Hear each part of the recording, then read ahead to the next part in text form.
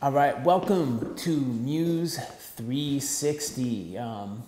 We've covered so many topics and so many defining moments in hip hop music, and really a lot of the, the great evolutions, of the music throughout time. One of the things that has been overlooked is, in my own presentation of the course material in historical works, is often the contributions of women to the music and, in the culture. From the jump, women have been involved. There have been female MCs, female, graffiti writers, B-girls. The one area actually where, initially, at least from the jump, not a lot of women have been active is actually in DJing and beat making, which is something I'll get into a little bit when we talk about DJing, scratching, and battling. I don't have a lot of answers for a lot of that, but the history, the sort of landmark moments, are often, written about, defined, described by dudes. And that's a problem. So, today I want to spend time and I want to focus on gender politics. I want to focus on female rappers.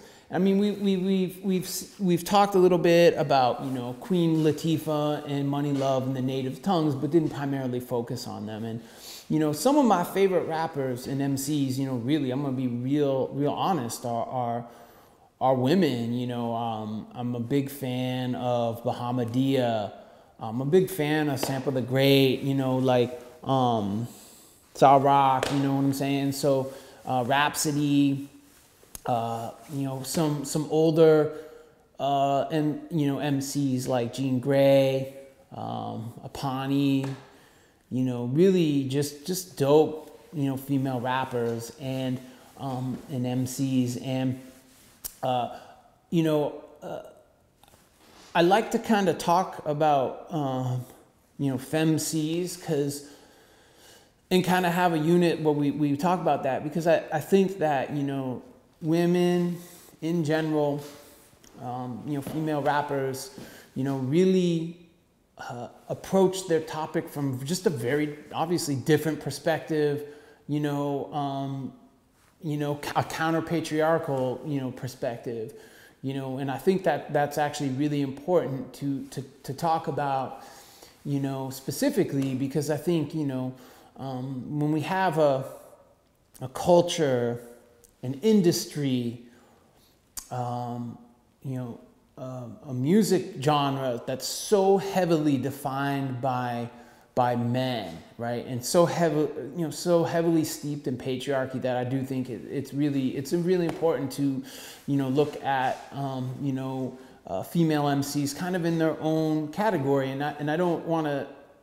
mean that to single out women in any way, but to mainly highlight them, because when I listen to Bahamadia or Rhapsody or whatever, it's very clear it's a a female rapping, not only from the sound of the voice, but to how they're addressing topics. But I don't actually think of them as a femcee. I just think of them as an MC, as a rapper, and I love the music and I love how they approach topics. And so, I do think, though, it's worthwhile to look at, how this has developed historically, and kind of give us some ways to think about, female MCs. But I think as we move in to the turntablism unit, I really want to profile, some of the major female contributors to that culture, which has been,